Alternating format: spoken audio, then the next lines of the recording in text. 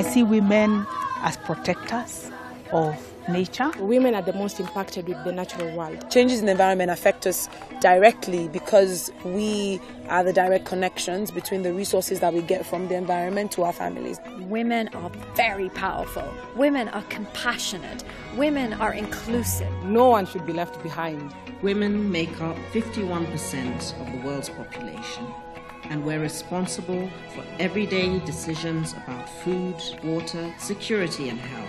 Women are natural leaders because we bring with us this nurturing, caring, courageous leadership that is needed to balance the decisions that are made about the natural world. Women need to have a much more influential role around decision making, around policy, around leadership.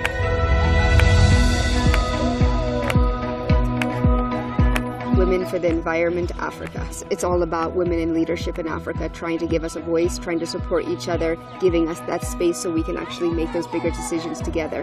Women are now in the conservation space, but they still occupy the lower positions. And I think we need more women in leadership positions. We don't just need 50-50 in the workplace, but we need 50-50 at the decision-making table. Where I grew up in a small village in Mutare, every day we would walk long distances to go and look for firewood as trees became scarce nearby. Oftentimes we didn't have time to study.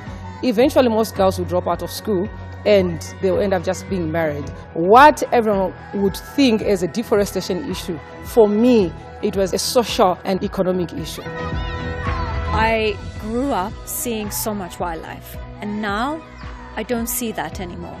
We need to come together.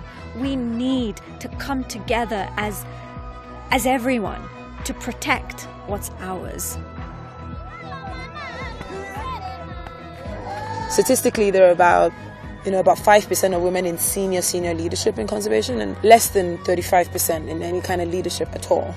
So there are not enough women yet at the table. The systems that we use have not been able to find space for women who might not have a Western type of education, women who are doing their daily life, and yet they have so much wisdom that they could contribute to the area of conservation. I would like to see greater participation of women at all levels. And I don't just mean token participation, no.